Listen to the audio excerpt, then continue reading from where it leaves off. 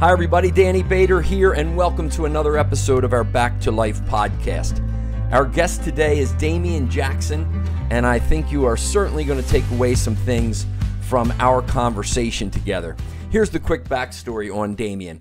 He was raised in Las Vegas by a single mom with his brother. At 14 years of age, he went over to France to be an exchange student. After high school, he wanted to go to college and realized that he didn't have the finances to do it, so he followed his brother into the Navy. In the Navy, he saw a video about Navy SEALs, and he said, that looks pretty interesting. I'm going to try that. He goes on to serve as a Navy SEAL for 6 years, and then getting out of the Navy says, I think I want to play college football. Never played football at all. Played soccer and baseball. He writes an email letter to the top 25 football teams in the country. He gets on the University of Nebraska team. You'll have to hear the story on that one.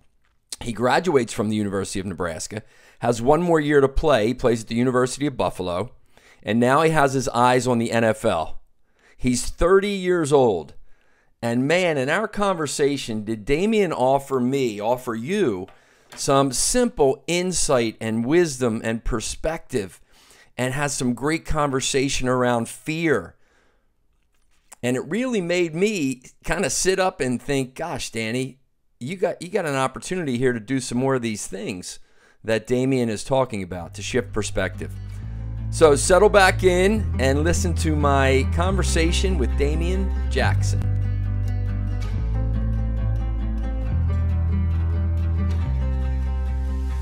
All right, everybody, welcome to our episode of our Back to Life podcast with my guest today, Damian Jackson. Damian, thanks a lot for taking the time to chat with us. Yeah, no problem. Thank you for having me. Oh, absolutely. Listen, why don't we start in the intro? I gave just a little bit of your backstory, but I'm sure that the audience here would love to hear, where you grew up, where you went to high school, and then we'll talk about some of the decisions you made. All right. Yeah. I was born in California, and I moved to Vegas when I was about 11 or 12 and been there for all of high school and everything. So went to Shadow Ridge High School in Vegas. And then right after high school, I ended up joining the military. And you want me talking to that too? Yeah. So you went to high school. Did you play sports in high school? Yeah, I actually played baseball and soccer. Played baseball most of my life for 16 years before the military. And then soccer, I was a foreign exchange student in France, so I picked up soccer there. So when I got back, I was playing soccer. Oh, I got it. When were you a foreign exchange student? How old were you? I was 14, I believe, sophomore in high school. Yeah. Wow, that's cool. So then you certainly picked up soccer over there, I guess. Yeah. And then you came back and you got what do you got? Brother? What's your family when you were growing up? Yeah, I just have a brother. A brother. Most of the time, single mom and a brother. Okay. Single mom in Vegas and brother. So that's cool. So you get out of high school, and what was did you always know you wanted to go into the military or college? What were you thinking? No, I wanted to go to college, but it was too expensive for us. So I got accepted to a couple, but I ended up not going. My brother, the year before, actually, he joined the military. So that's kind of where the idea of the military came from, so they can pay for my schooling and stuff. So I knew I wanted to still go to school, but I made the decision just to have the military pay for it after I do a couple of years. That's good. That's good. What's your brother's name? Adam Jackson. So Adam went, and what branch of the military was he in? He was in the Navy as well. He was a fire controlman in the Navy. Okay, in the Navy. So that's it. So then you followed him into the Navy. Yeah. Right. That's cool. Well, I love that, right? You had a goal. You wanted to go to college. You didn't have the resources, and you didn't take no as an answer. You just said, okay, let me figure out another way, which I think is such a powerful lesson for all of us. So you go into the Navy, and then I understand, and thank you, obviously, for your service. I'm sure everybody else thanks you for your service and doing your best to keep us safe over here and keep us free. You went into the Navy then, and you got into the Navy SEALs, right? Tell us about how did that develop? Did you always want to be a SEAL, or?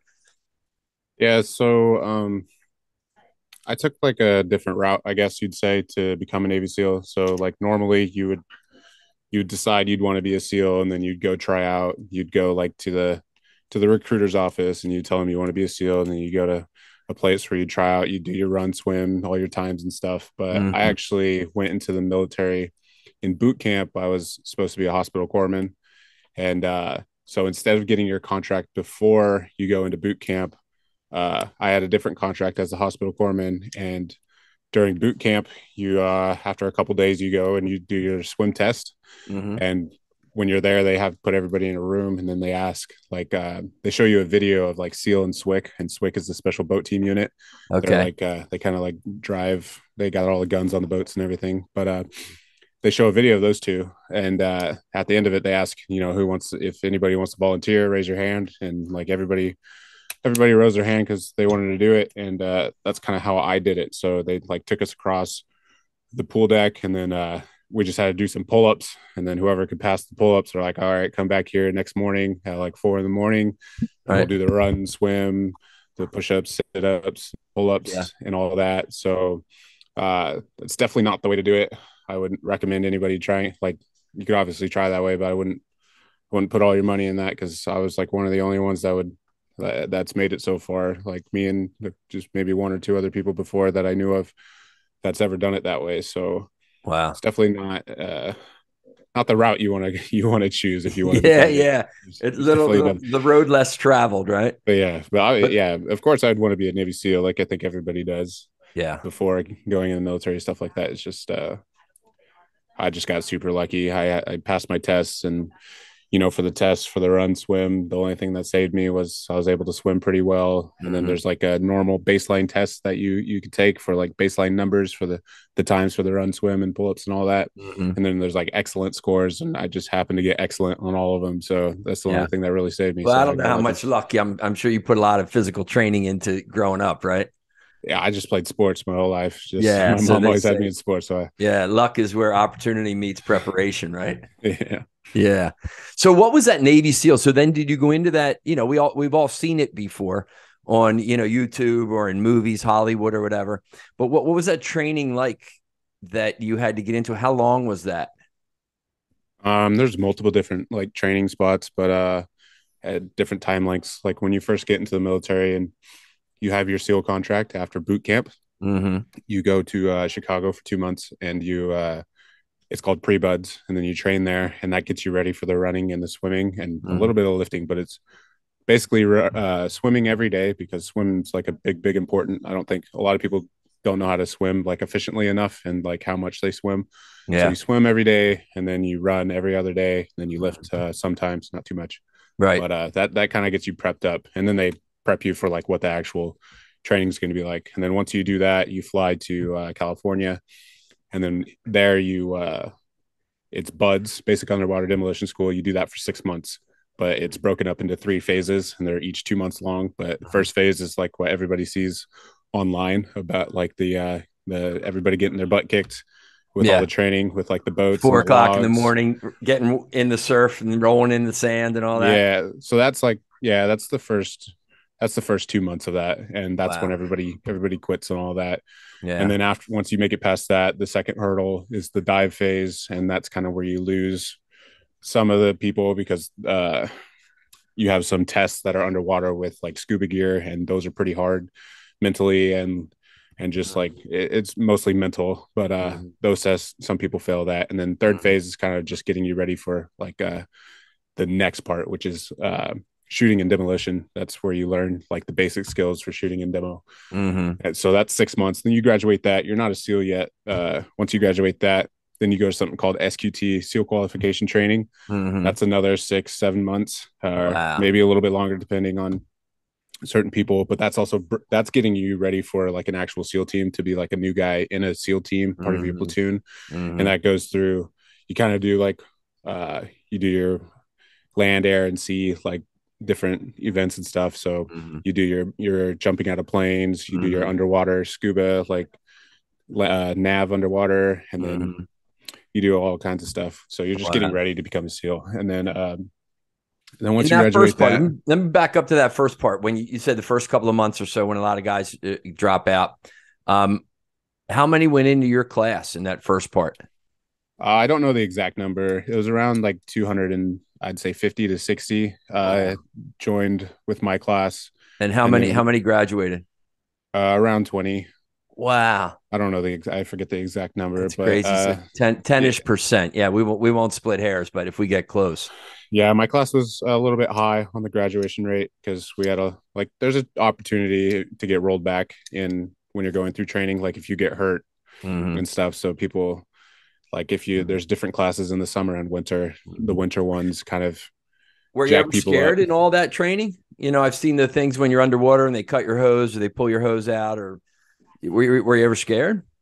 No, I was just wow, I was 18, like one of those too stupid to quit guys. I didn't really care. Like I don't really remember it too much, but no, not scared.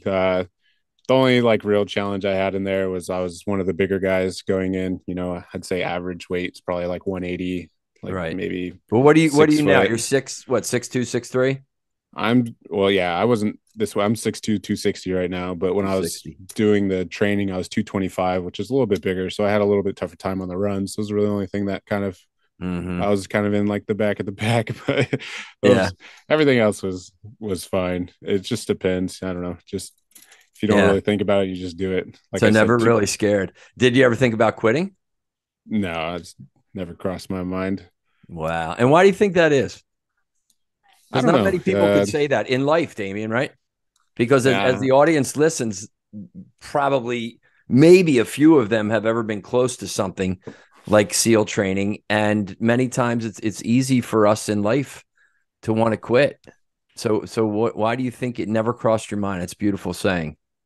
Um, I don't have a golden answer for that one. I have no idea because all I know is like when you're going through the training and you have that many people, you kind of pick out like in your mind like, oh yeah, that guy's gonna make it, he's not gonna make it, and it just ends up like once you see like the end result, it's never who you think is gonna make it, like the fastest runner and the strongest guy, like oh Hmm. yeah, he should be a SEAL. It's like those people don't make it, and then Yeah. the people that you don't think make it, and the people that you do think make it, they quit. And it's just like I don't, there's no equation to it. There's no there's no secret formula. It's not like Yeah. I read a book about mental fortitude or anything. It's just I don't Yeah. know. Either you got it or you don't. It's just you just have to not think about it and just continue. I had nothing better to do, so there's no Right. place I had to be. Nothing. If you quit, all I know is that you got to go to the normal Navy and like scrape paint on boats and stuff, and that sounds pretty So bad. that So yeah, that vision was your motivation to stay in the SEALs. yeah, I guess, but it's just Yeah, never crossed it's my mind. interesting. I just did a podcast with a guy, Gabriel, a soccer player. He played in college and all. And he wanted to be a pro. He didn't make it to the pros, but now he's got his master's in psychology and all. We were having conversations similar to this, right? What's that vision? What's that motivation that puts you into the action that you know you need to take? And he said there's some science out there where some people will hold an image of a negative outcome, and that's the motivation, right, to drive them. And then other people hold the vision of the opposite of that, a more positive. Here's what I want Yeah. versus what I don't want. So it sounds like you said you were 18, 19 years old and you just didn't want to scrape paint off boats. Yeah, I'm like a terrible person to ask these questions to as well because I feel like I don't think like most people. I'm kind of like easygoing, like go with the wind, go with the flow kind of guy. Like Yeah. I just say I want to do something, I just try, exhaust all options, and if it doesn't work, just move on to the next thing. It's just I don't know. Yeah. Like when I went to France when I was a foreign exchange student, I had no rhyme or reason to do it. I didn't Right. care to learn French. I didn't really care to go to France. It's just a thought that popped up in my head. I was like, yeah, I'll do it. And then my mom just told me to raise some money, and then I got a job and got half the money, and she paid for the other half, and went and did it. And then the Wow. SEALs was just kind of like, yeah, sure, why not? Let's try it. And then Yeah. football, let's do But it. that's okay. So I mean, I think that, and I would argue that, I do a lot of these interviews and I think this is great. I would argue with you to reframe where you go, I'm not a good guy to ask these questions. I mean, you've got tremendous experience. And I think that when you say to people, hey, just try it. And if it doesn't work out, move on to something else. I think people, that's one of the reasons they don't try it because they get so wrapped around. What if I fail? What if it doesn't work out?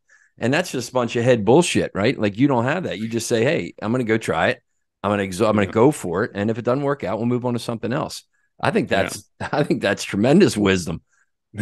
yeah, As you say that, I'm thinking parts of my life right now where I'm like, yeah, Damien, thanks a lot. I need to hear that.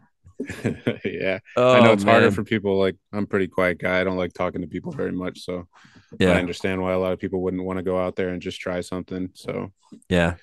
but you'll never know if you don't try, right? Something That's like it, brother. that. That's it. So then you're in the SEALs and you were on underwater demolition. Is that what you said? Buds? What is it called? Buds is basic underwater demolition school. That's the first part. Yeah. So when you were in the SEALs, and we don't have to get too particular on things because I'm sure you can't talk about some of the engagements or whatever. But what was your role on the SEAL team? So once you become a new guy on the SEAL team, there's a couple opportunities that you'll have depending on like jobs that need to be filled within your platoon, because the platoon's usually revolving and the older guys are leaving and new guys are coming in and stuff. So Right. there's a couple key jobs. The main ones are like sniper, breacher, and then there's like comms and other intel and other different jobs. But I got breacher, which is like deals with explosives and like opening doors and stuff. And with that comes like they call it like first lieutenant. So I just took care of all the boats and motors, anything that had to do with like engines or whatever we were using. That's kind of like what I was in charge of. Wow. So you were real good at keeping all the engines running and blowing stuff up. Yeah, that was my job. Wow. I'm sure you did it well, brother. So thank you. All right. So yeah, we won't go any deep. Maybe if you and I our paths cross and we get together with Carl, maybe you can tell me a little bit more because I'm always intrigued by that. And as I said, thank you for what you did, man. I know it's it's a lot. It's a commitment. So then, how long were you in the SEALs for? How long were you in the Navy? 6 years, 2 years of training, and then 4 as an actual SEAL. Uh-huh.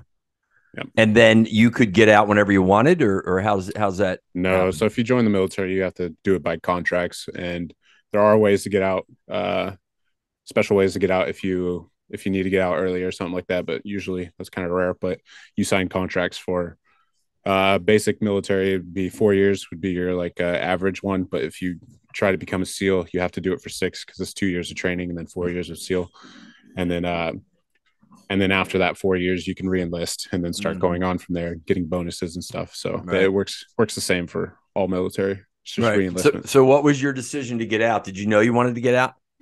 Yeah, I knew I wanted to get out about 2 years before I was getting out, just because I wanted to go to school and play a sport. And then if I would have re-enlisted, it would have added. You could re-enlist for 2 years, I think is the minimum time, but 2 to 4 years. Re-enlistment, and if I did that, then I would have been getting out at 28, and that'd be a little too old for probably the sports. But I just wanted to do it when I was 24. So you got out of SEALs at 24. Yeah. And then what was your vision? What did you want to do? Well, before I got out, I knew I wanted to go play football because I couldn't. I didn't think I could play baseball or soccer anymore because just my size was about 245 when I was in the SEALs after I was in there for a little bit. So I decided I wanted to play football. I never played it before, but it just seemed like the sport that would fit like my body type. And my mom's boss used to go to Nebraska in the 60s. He used to be on the football team. So he kind of introduced me to that. But at the time, I was looking at the top 25 teams for football when I was getting out. And I applied to all top 25 schools and got into like half of them, and Nebraska was one of them, but they told me they had a good like walk-on program. So my plan was just to go from like school to school and then try out for each team, not knowing that you couldn't actually do that for a lot of the teams. I just got lucky, but Nebraska was my first stop, and I just got super lucky to make it there. Yeah. Well, again, I admire your humility where you keep saying you got lucky, but I did get lucky because I got to think you worked your ass off a little bit to get there too. Yeah, well, I never played football before, so that's kind of like a big red flag for a lot of people. And I didn't make the team. I guess so, right? I didn't even make the team when they had in-house tryouts, like anybody that was registered to the school could go. And they said like after 2 weeks, if you don't get a call, you didn't make the team. So I didn't get a call. So I ended up doing everything I could to try to get in contact with people. So I sent an email to the entire football staff, saying that I was like free and I'd pay for my own gear and all this stuff. Like, I don't even know what I said, but basically saying I was free. And then I waited outside the stadium for like 4 or 5 days until the head coach came out. And then I finally found him and was able to talk to him. And then I got a angry call the next day telling me to come in and never do that shit again. But then they gave me a chance. And then this is a fabulous story, man. Yeah. Oh my God. Who was the coach then? Mike Riley. Oh, okay. Yeah, got it. Nice Never guy. do that. Yeah, he's got some big 6 foot, 245-pound SEAL lurking outside the stadium waiting for him. Yeah, I think that would scare the majority of us. Yeah. But talk about, vision and focus, right? You knew what you wanted, and you just said, I'm going to continue to try to figure this out and Yeah. do what I need to do. Because in order to try out for teams like that, I know a lot. I don't know how many teams actually hold like open tryouts like that, but you Mm-hmm. have to be registered and attending classes to even try out for those. So if I would have failed, I would have had to unenroll and then re-enroll at another school like Oh yeah. next semester. It would have been a nightmare. Yeah. So what happens then? So you go out for the team. You never played football before. Did you had an understanding of the game? I mean, you're an athlete, you played soccer, you kind of know a I never little. watched. Yeah, I didn't watch football like NFL or anything. So it was like learning a new language. I was really really bad when I got there. They put me at inside linebacker. I Uh-huh. had I had no idea what I was doing. And Uh-huh. then we got a new defensive coordinator, Bob Diaco. And then, we were out there and I finally did a drill right where I like filled the right gap. And then right when I was happy, he's like, all right, go over there with the D line. And then I switched positions to D line. I was like, okay, whatever.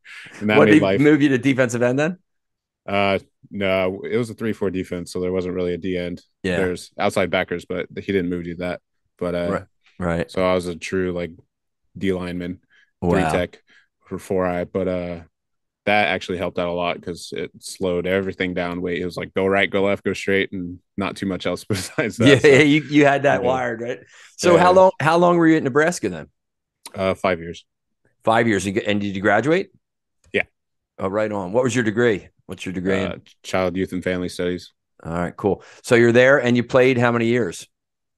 It took me 3 years to get on the field, and then I played for basically two Played for two. as a backup, and then I decided to transfer to Buffalo after that to get more film and stuff since it was my 6th year. Right. So by the time you go into Nebraska when you're 24, never played football, right? You got on 3 years to get on the field, and then you got on the field, you played two, you graduated. It's wonderful. And then you said, all right, I want to go play some more. So what led you to Buffalo? It was just connections through the coaches. So the old strength staff at Nebraska used to work with the head coach at Buffalo, Maurice Washington, Got it. when they were there. So it's kind of more about connections. So before I even got in the transfer portal, I was talking to the coaches, seeing if they could find me a new place to go. Right. And so all the coaches were happy to help me. So that's kind of I already had a place to go before I even went into That's the great. portal. Yeah. Yeah. No, that's cool. And I can see why they like you, man. You got a nice personality about yourself, very humble. And, it seems like you care about other people. So people are going to help you. I think that's really good. So you get up to Buffalo. How long did you play up there? I got there right before fall camp, or I got there in the summer, I guess, for a little bit, and then went straight into fall camp last season. And then that's all I was out there for, like 6 months. You just played this one past season. Yeah. That's great. Yeah. Nice bowl game. I watched that because you and I have that mutual friend, Carl. So yeah, I did watch the bowl game. Congratulations on that. You did well.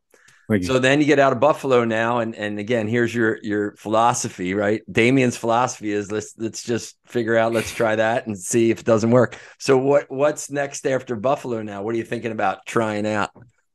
Yeah. So right now, I'm back in Nebraska working with a running coach, and I'm also doing like long snapping, and so I'm trying to show like once we go back to before pro day, show that I can do all the DN stuff and linebacker drills, and then I'll also do the long snapping. And so if there's any way that they'd want me for like special teams or anything like that, that'd be great. So I'm just trying to show them everything that I can do. So I'm just getting ready for that.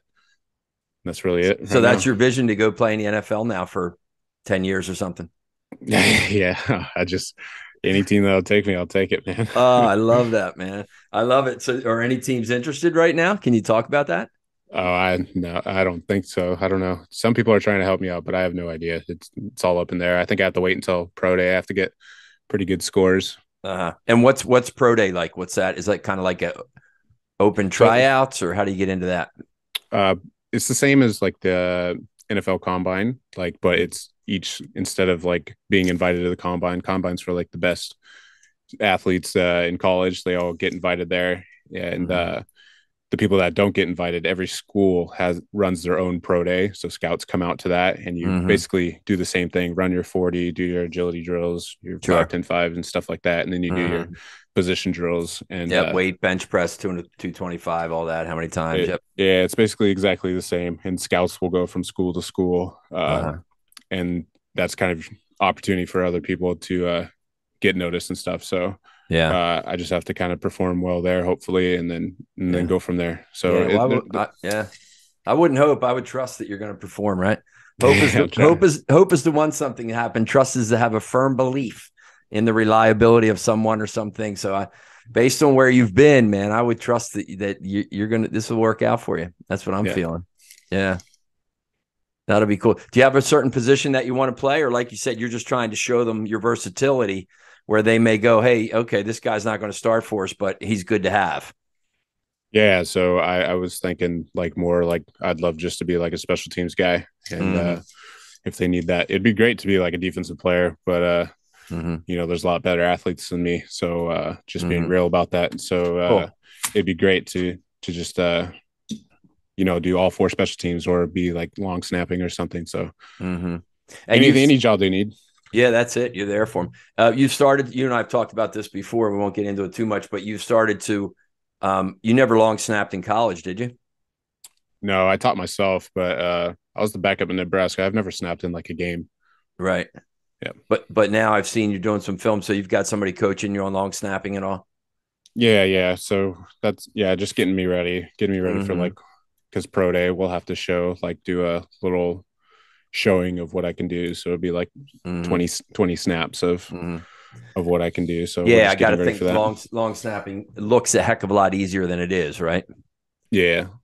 How do you feel about it? You feel like you got it going on pretty good?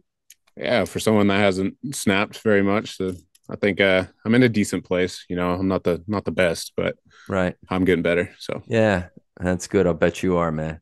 I'll bet you are. Anything else going on in your life?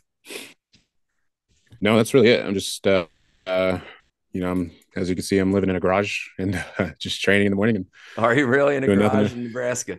Yeah, I love it. Yeah, just well, it's probably nicer than some places you've spent nights. I bet if I had to imagine, Damian. Yeah, it's not bad at all. But I'm just all my focus is just for pro day. It's the only thing I have up the road for right now. Yeah. What do you do to kind of keep yourself? Do you do anything to kind of keep yourself focused, inspired, relaxed? Meditation, journaling, prayer. You got anything that you do? No, I'm a super, super simple guy. I don't drink. I don't go out. I don't do anything. I just do my thing. And then I don't know. Everybody always asks me what my motivation is. I don't really have any. It's just what I want to do. So I'm just doing it. It's for fun, just having fun with it as I go along. So like I said, if it doesn't work out, just move on to the next thing. So that's cool. That's kind of it. I don't have any. Yeah. I don't do any yoga or anything. Yeah, no, I think this is, as I said, in knowing you just a little bit now, I think I'm, if I had to bet, I'd probably see Damian Jackson in the NFL next year. That's what I'm thinking. Not quite sure where or doing what, but that doesn't matter, right? Yeah, even if it's a water boy, I'll take it. Yeah, I hear you, man. I hear you. Is your mom still alive? Yeah, she's in Vegas. Oh, that's great. So she's watching all of this. That's cool. I always ask because, it's important to me and I just like to know where people come from. Any belief in something higher than us, God, spirit, something bigger? Nah, I've never been like one to go to church or anything like that. I'm just like I said, I just go with the flow, Yeah. No, it's not about church. It's just, sometimes people, will they tap into that, hey, I'm here and, I'm part of something bigger. Yeah. I don't know if you've ever had experiences around that. And certainly in the military, sometimes that, you hear people that have. Yeah. Nah, that's never really been my thing, but I respect all of it. Right on. So you're just going after the next thing right now. Yep. That's cool. Yeah. What do you think's important in life as we go through life, all of us? What do you think's important? What do you want to look back when you get to be 60, 80 or whatever and say, yeah, it was a good life? I don't know. For me, like the only thing I know that I don't want to do in life is like work a 9 to 5 job. So that'll never work for me. So just I'm just trying to do things I know I'll have fun with, like Yeah. football. Like football, I absolutely love playing. So I know that Mm-hmm.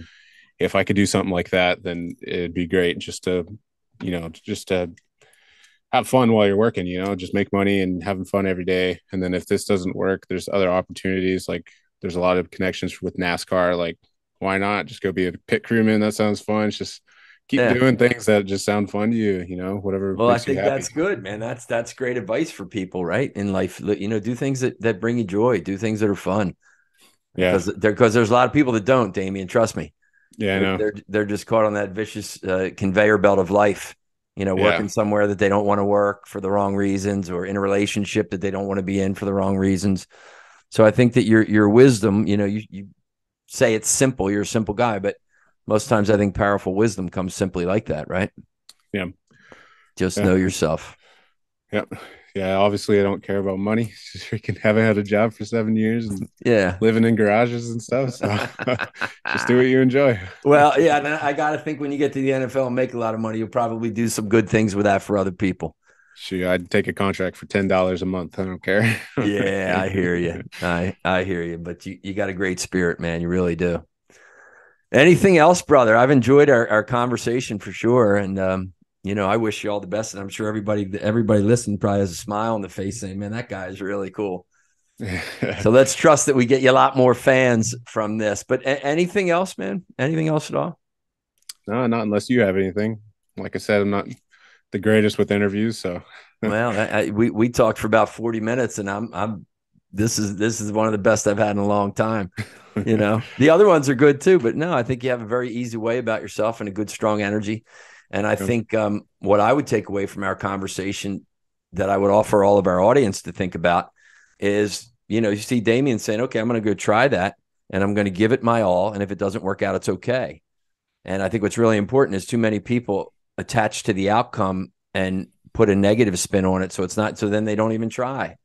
And I think what you're saying in the journey, that's part of the journey. Do things, push yourself, connect with good people and just go for it, and kind of have a light heart as you go for it and be easy on yourself, right? Yep. I've failed countless times. I can't even tell you. So just keep pushing through it. That's like it. Even brother. this, I'm going to the specialist camp, like I said, on the 15th. Right. And I will probably be the only specialist that's not actually a specialist. Like I'm sure everybody's You're a specialist in name only, right? Yeah, so I don't care. Like that other people have been doing it their whole life. Screw it. Just let's see what happens. Yeah. Oh, so I'm sure you don't really give a shit about what other people think. No, I don't give two shits. Yeah, which is perfect. Again, that's something else. So many people out there, myself included for many times, we get wrapped around what are other people going to do or what are they going to say when we do this or say it. Don't worry about that. Just be yourself as long as you're not doing anything bad, right? As long as you're doing good things. Just get after it. And if they have their opinions, just smile, like you said, and move on from them. Don't engage with them because you're not going to win that battle, right? Probably a knucklehead in there. They're probably a little low in their own self-esteem, and they're just trying to bring you down. Yep, for sure. Yeah. Yeah, cool. All right, well, Damian Jackson, I appreciate this podcast interview. You did a great job, man. A great job indeed. And I know I'll look for you in the NFL next year, and I wish you all the best, man. I really do. I appreciate it. Thank you. Thanks for having me on the show. All right. Take care, brother. All right. See ya. See ya.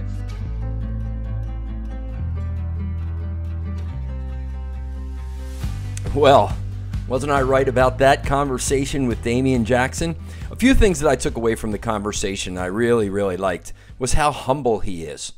He's got some tremendous accomplishments and just a very easygoing, humble guy. The things that I took away really on top of that humility was his ability to generate discipline and focus. I like the fact where he said, I see something and say, that looks interesting, I'm going to go after that. So he creates that vision, and you saw he did it through high school and then with the Navy SEALs and then into the college to play at Nebraska. His vision is, where am I going? And I think that's so important for us to have that. I also liked how he knows where he's going, but he's not very much attached to the outcome of that. He's engaged more in the process. What's the discipline? What's the action that I need to take? And if I can just do that, right, like Nike says, just do it, he said, then I'll trust that the outcome will be what I want on the other side. And I'll tell you, based on his experience so far in life, if I had to bet, I'll bet that I'm going to see Damian Jackson in the NFL next year. He also had a very nice way about himself where he didn't take himself too seriously. And the great lesson, again, that he reiterated at the end of our conversation is don't worry about what other people are going to say or other people are going to do about what you're up to in life. Just get laser focused on what you want to create, get into the process, build focus and discipline, and go make it happen. So until next time, live a life of fulfillment and resilience, because that is what you're here for. Peace.